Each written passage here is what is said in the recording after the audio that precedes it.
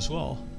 It had a story to tell, which I don't remember what the story was about, but I remember really liking it. But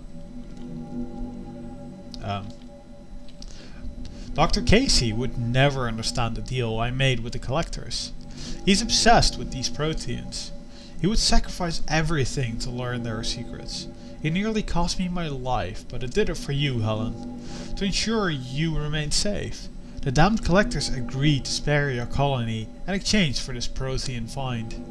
I can only hope you remain innocent of any of this ugly business. It was all for you. Dr. Robert Alloy. So he actually knew about the collectors then.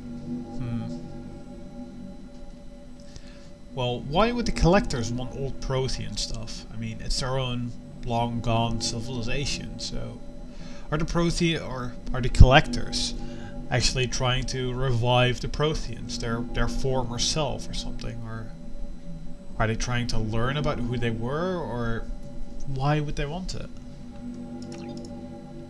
Or is it just so no other current civilization can gain the knowledge? Well,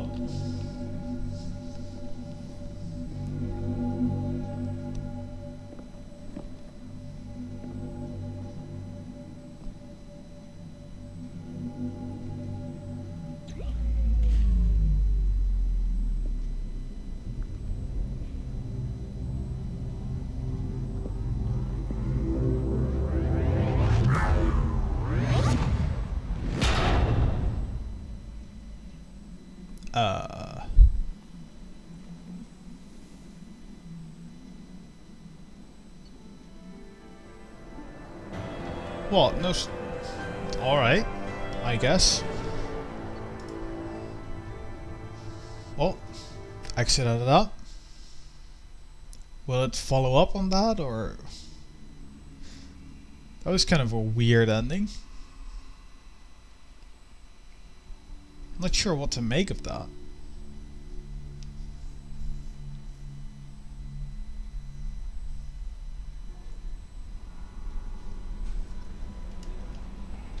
Commander, you've received a new message at your private terminal.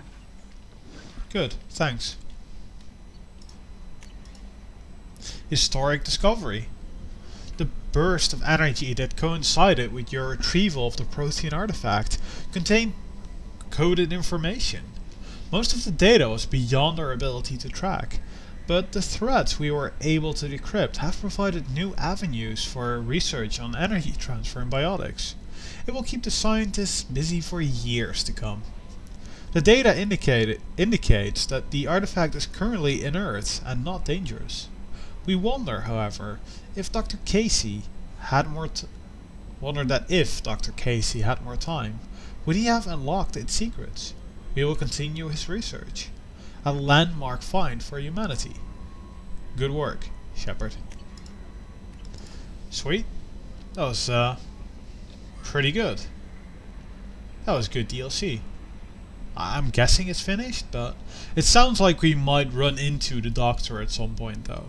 So I'm not counting it as finished just yet. Not counting it. Okay, Kelly, is there... I don't know what to feel about Grunt. My psych reports refer Oak here. We have no guarantees that Grunt is mentally stable. I get the feeling seems to he be. just doesn't care about anything, including who lives or dies. Well, he does. Not too much, but he does. Well, goodbye for now.